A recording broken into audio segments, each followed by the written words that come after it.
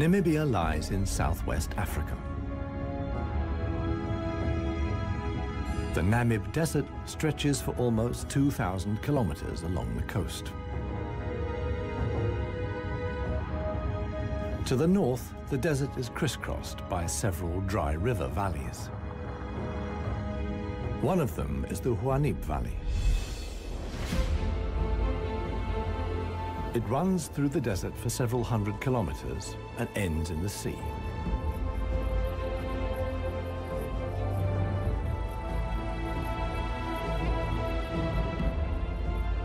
Water flows here once, at most twice a year. Only deep-rooted plants like anna trees can survive here. Only here, within the valley, can mammals exist in the long term.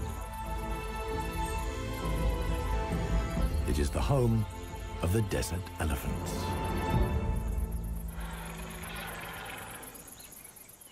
In contrast to their other African relatives, desert elephants live in particularly small family groups. They are so rare and their way of life is so special that they're under the constant supervision of scientists who've also given the elephants names.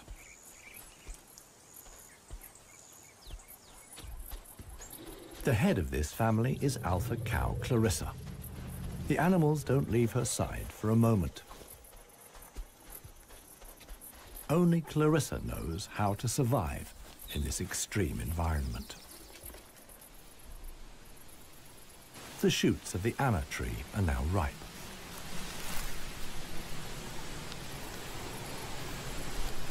The pods contain protein-rich seeds.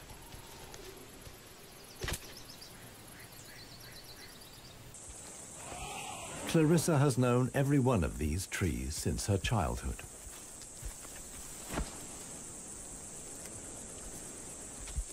Even the youngest, Maya, tries the shoots.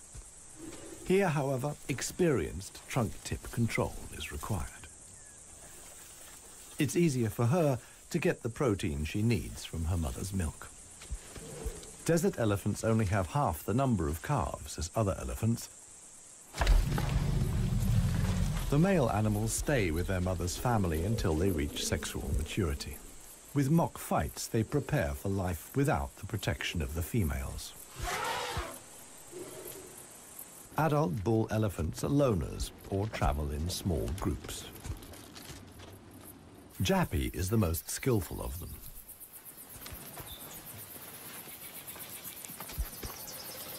His younger brother watches enviously as Jappy brings down apparently unreachable branches from the tree.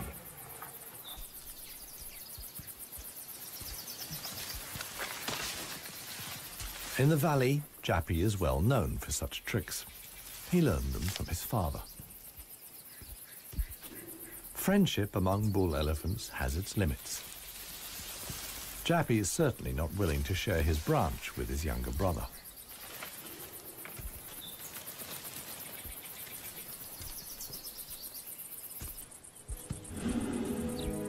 Their father, One Tusk, is now nearly 60 years old. His trademark is the missing right tusk, lost long ago in a hierarchical battle. For years, he was the undisputed king of the Huanib. Now he lives in seclusion. One Tusk's legs are weak. He can no longer keep up. The aging bull is already being watched by a male jackal, which lives in the Huanib Valley with its partner. Jackals mostly hunt smaller animals, but they wouldn't turn their noses up at a dead elephant.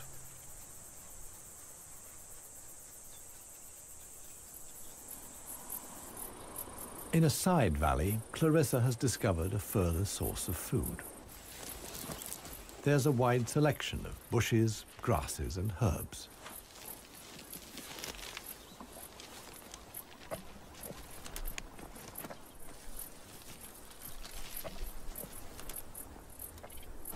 The elephant's climbing skills far surpass those of their savanna-dwelling relatives.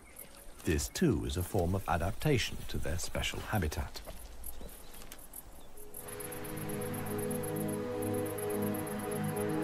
Old One Tusk has at last reached one of the Anna trees in the Huanib Valley. But Clarissa and co. haven't left very much for him to eat. He desperately searches for something edible in the remnants. In vain.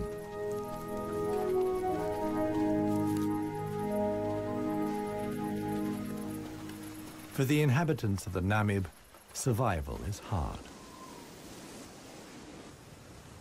They're used to going for long periods without water. Many get liquid from their food or know secret sources of water. Regardless of size, every green leaf contains a minimum of liquid worth harvesting.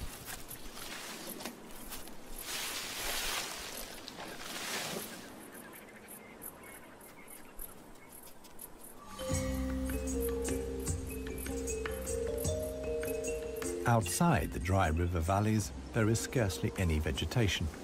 Here, only extreme specialists survive. The Namib desert beetle is no bigger than a fingernail. As all animals, it depends on water for survival and has developed a special strategy.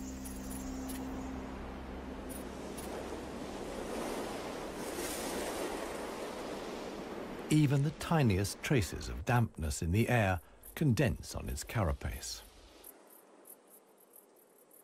In time, a drop forms, which then flows directly into the beetle's mouth. This way of life limits the distribution of desert beetles to those parts of the desert that see fog. But where does the fog come from? The Namib is one of the few deserts in the world that stretch to the sea. The cold Benguela current from the Antarctic cools the seawater to a temperature of 12 degrees Celsius. When the water reaches land, it evaporates in the warm desert air. Around 200 days a year, the desert is wreathed in mist, which sometimes extends hundreds of kilometers inland into the dry river valleys.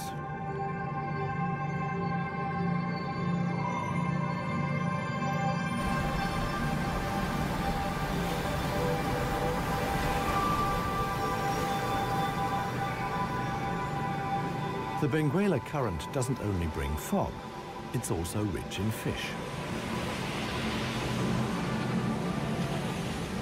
The animals that benefit most are the brown fur seals.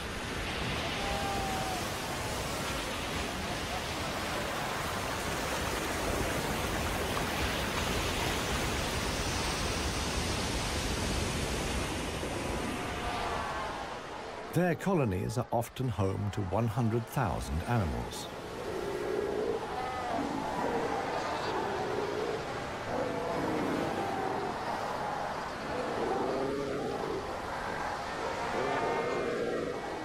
Right now, there's good reason for so many seals to congregate here. The mating season is just beginning.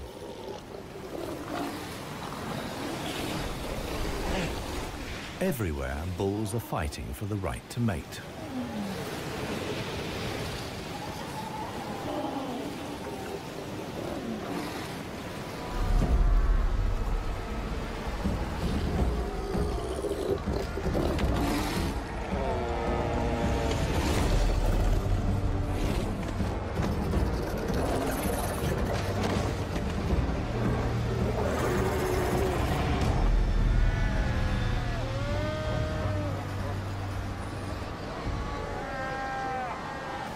The strongest conquer a whole harem and then have their flippers full.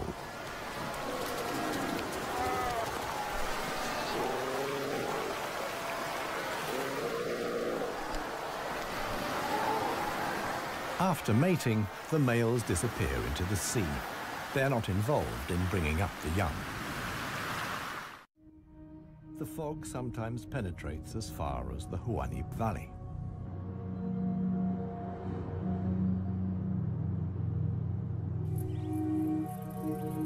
Now, even the biggest animals benefit from the moisture contained in the fog.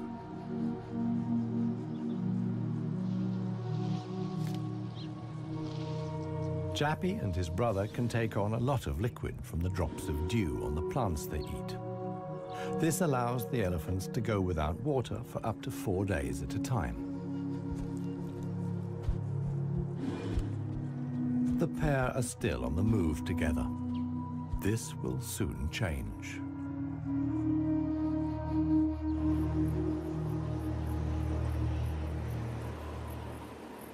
As the fog lifts, the sun illuminates a very special event. Families of elephants from other dry river valleys are on their way to the Huaníp Valley. They're following the calls of their relatives, which they pick up via the soles of their feet, as via a stethoscope. More and more elephants join Clarissa's family. Some of the animals haven't seen each other for years and exchange affectionate greetings. Jappi and his brother are also aware of the arrival of the females. When it comes to attracting a cow, in a flash, companions become rivals. Once upon a time, One Tusk was also aroused by all the excitement. Today, it no longer has any significance for him. He wouldn't be able to deal with confrontations with other bulls.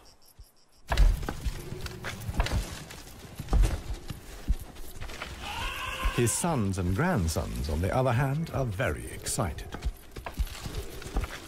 For them, it's important to make the most of the female's willingness to mate and prevent others from taking advantage. In the end, however, Jappi only manages to achieve his goal by means of a trick. He abducts the alpha cow, Clarissa.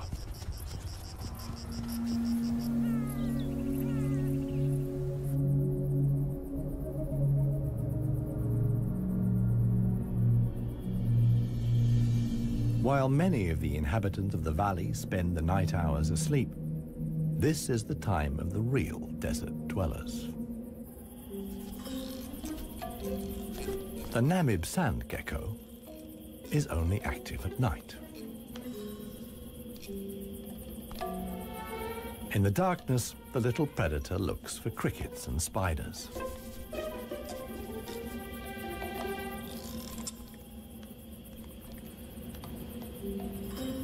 Like a frog's, its toes are webbed. This enables the lizard to seemingly fly across the dunes without sinking into the sand.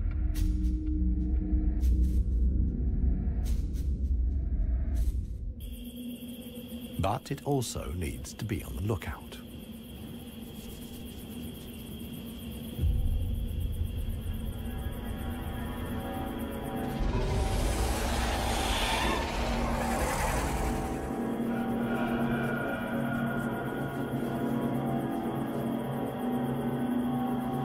A sidewinding adder. Similar to desert elephants, beetles, and geckos, the snake has a hard life in the Namib.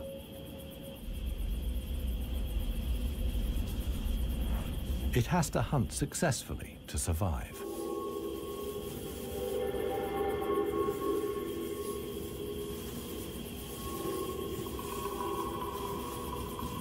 Once it finds a good spot for an ambush, it goes to ground.